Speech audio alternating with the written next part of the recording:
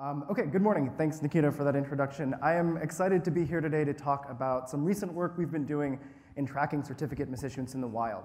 This work is done in a large collaboration with the University of Illinois, the University of Michigan, and Stanford University. So HTTPS relies on a supporting public key infrastructure that is composed of hundreds of certificate authorities. And these certificate authorities, by and large, have one main task: to verify the identities of websites and to issue for those websites a digital certificate. The way HTTPS is built, any trusted certificate authority has the power to sign a certificate for any domain on the internet. And in the last 10 years, we've seen a number of instances where these certificate authorities have failed to do this job correctly. You might remember the Turk Trust example from late 2012, where Turk Trust was caught misissuing a certificate for star.google.com that was undetected for 15 months. But what you might not know is that there's a broader class of misissuance that goes beyond simply, you shouldn't have signed this for Google. In fact, there are a number of strict technical rules that are associated with constructing certificates. And these are called the CA Browser Forum baseline requirements. As its name suggests, the CA Browser Forum is a large consortium of CAs and browsers, major browser vendors, and they come together to ratify the BRs, which are the set of rules that a CA must follow to maintain browser trust in the ecosystem. And in the last few years, browsers and the Web PKI community at large have focused on how well CAs are adhering to the rules. Unfortunately, there's a lot of anecdotal evidence that suggests that CAs just aren't keeping with it. If you look on Mozilla Dev Security Policy, MDSP, a public Google group where a lot of this discussion happens, you'll find posts that look like this, or like any of these. And it's easy now to take a step back and to look at some of these instances of misissuance and think, oh, nobody cares. Some certificate authority swapped a URL for a domain name in some certificate field. This isn't security related. Why should we care? Well, the Web PKI community actually cares a lot. They view adherence to these rules not only as core to the trustworthiness of a CA, but also that it serves as a proxy for how well a CA does their job more broadly. And kind of inspired by this insight, as well as the anecdotal evidence we observed online, we set out to systematically analyze the certificate misissuance ecosystem in this study. And to that end, we built ZLint, an X509 certificate linter. So the core idea of ZLint is very simple. There are two code books you've got to follow if you're a CA and you're constructing certificates. This is RFC 5280 and the BRs. What ZLint does is it takes all of the technical clauses in these documents, so clauses that look like certificates must be of type X509v3, or the subject key identifier extension should be included in all end entity certificates, and puts them into a program that takes as input a certificate and outputs anything that's wrong with your certificate. ZLint is written in Go, contains 220 lints that span both the BRs and 5280. We have 95% coverage of the certificate-related clauses in the BRs, and 90% coverage of the certificate-related clauses in RFC 5280. The only reason we don't have 100% is because there are some clauses given just the certificate that we can't test in isolation. For example, online domain ownership checks. In this particular study, we're focused primarily on certificate construction.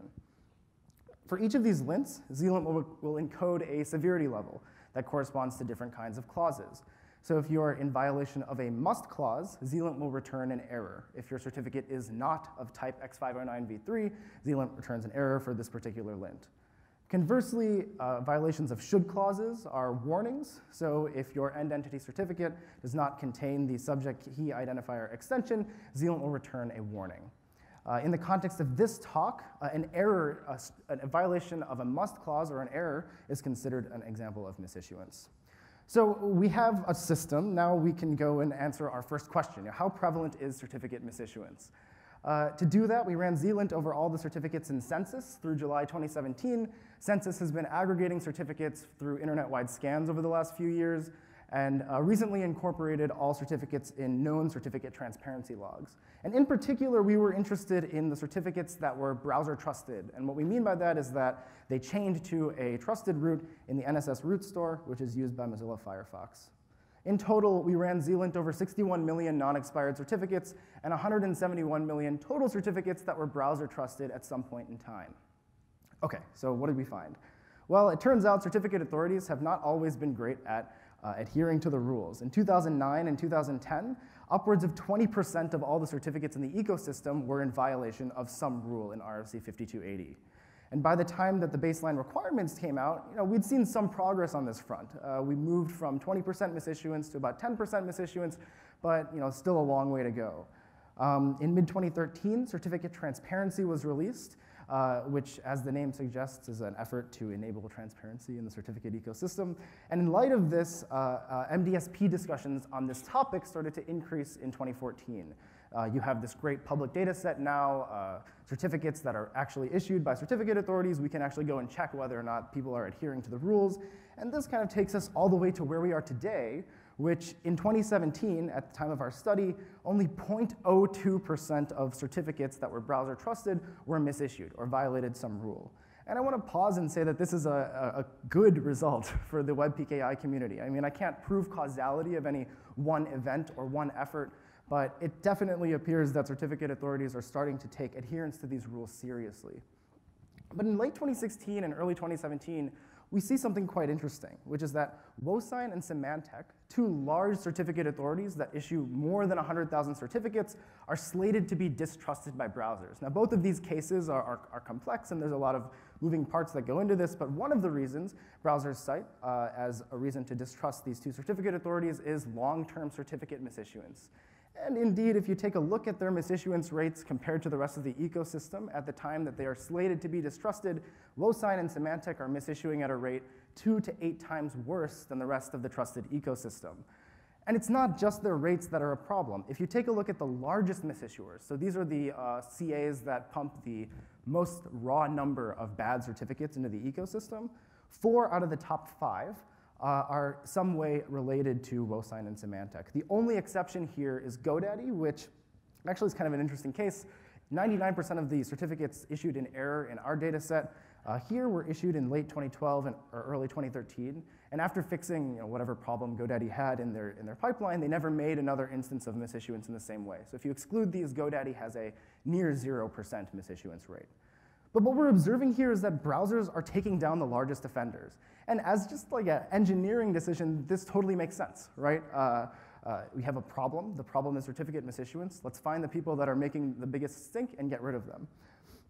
So it is easy to take a look at this graph and kind of sit back and pat ourselves on the back and say, good job, we're done. Certificate misissuance is decreasing to near 0% in 2017, and browsers are not afraid to be taking down large certificate authorities. So what's next? Well, as it turns out, looking at aggregate misissuance can be somewhat misleading. And if we dig a little bit deeper, you can actually start to see why misissuance has been decreasing over time.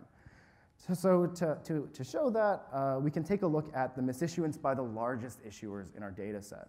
So what I'm showing you here are certificate authorities that have issued more than 1 million certificates.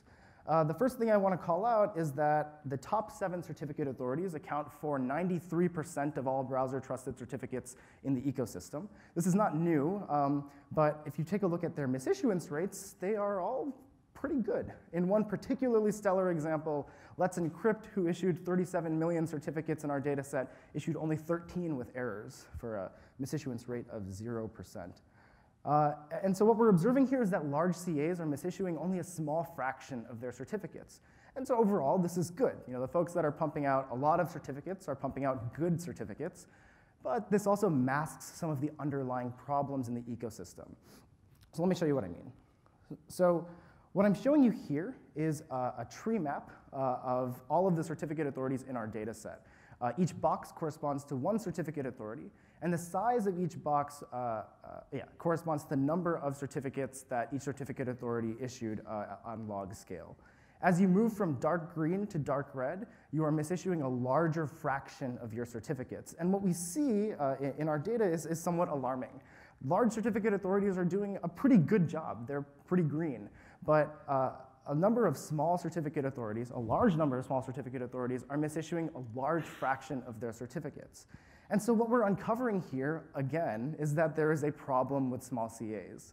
Browsers are taking action against big, obvious players, but small problematic CAs are kind of hiding in obscurity.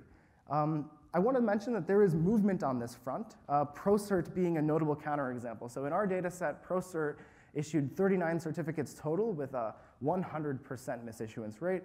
And at the end of 2017, Mozilla Firefox actually said, okay, we've had enough. ProCert, in future versions of Firefox, we're not going to keep you trusted in the root store. And we argue that if ProCert is getting the boot, then there's at least 17 others that should go, and a whole number of other people that need to be investigated. There are at least 17 others in our data set that have misissued all of their certificates. So I want to change gears here a little bit and go back to the quote I put up at the beginning of the talk. And in particular, I want to call out this particular clause, which is that technical rules are but a proxy for procedure rules. This kind of got us thinking about another question regarding certificate misissuance, which is certificate misissuance correlated with other kinds of mismanagement that a certificate authority can do? So what I mean by this is, in the BRs, there are a number of things that aren't related to certificates, but a number of these things I can't test. For example, I can't tell you if a certificate authority has the proper protections in place to keep their keying materials safe and secure. But there is something I can test, and this is how well a CA handles revocation. So there are two systems that a CA are responsible for in terms of revocation. These are OCSP responders that support online certificate status protocol. This is mandatory by the BRs.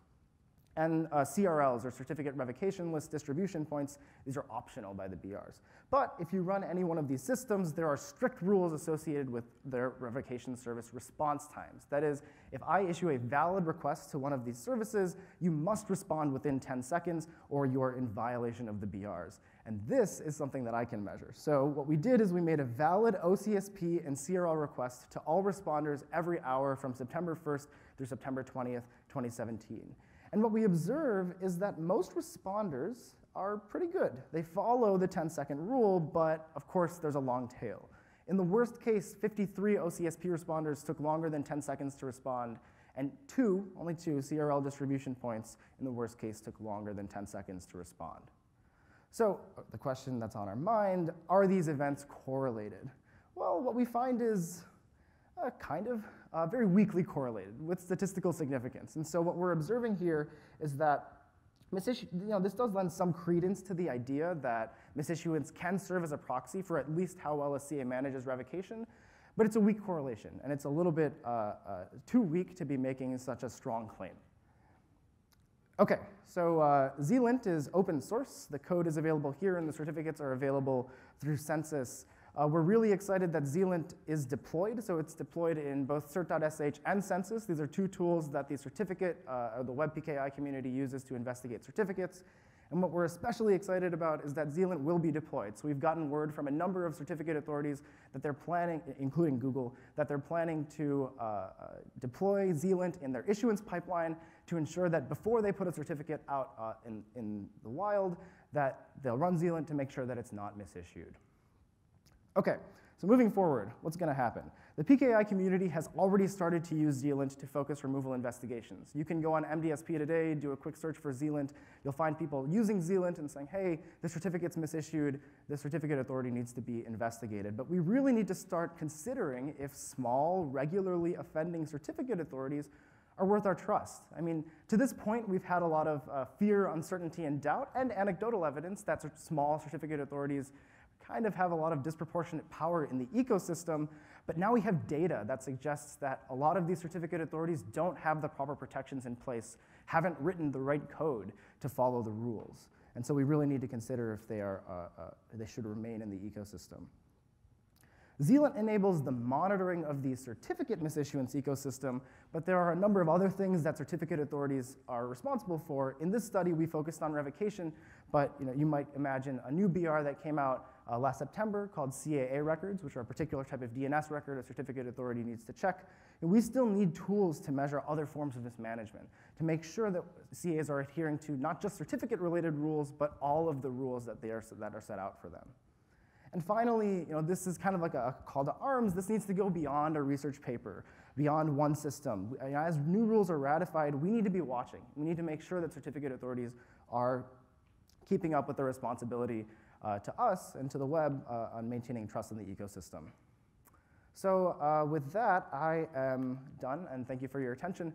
I'm happy to take any questions now.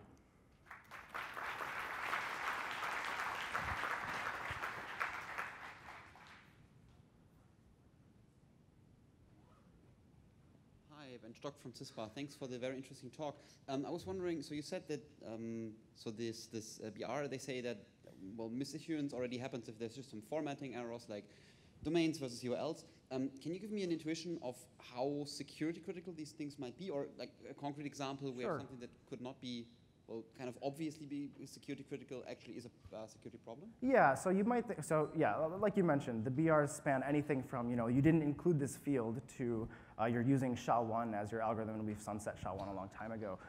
One example that I think is interesting is the most common example of misissuance is actually when the subject common name is not included in the subject alternate name extension. And clients have to rely on, well, when they're doing hostname validation, have to rely on either the subject alternate name extension or the common name. And if there's a mismatch there, then you could actually have some problems in hostname validation, and it could also lead to interoperability problems in clients that are kind of following the protocol. So that's kind of one example of where this could be security related. All right, thank you. Yeah.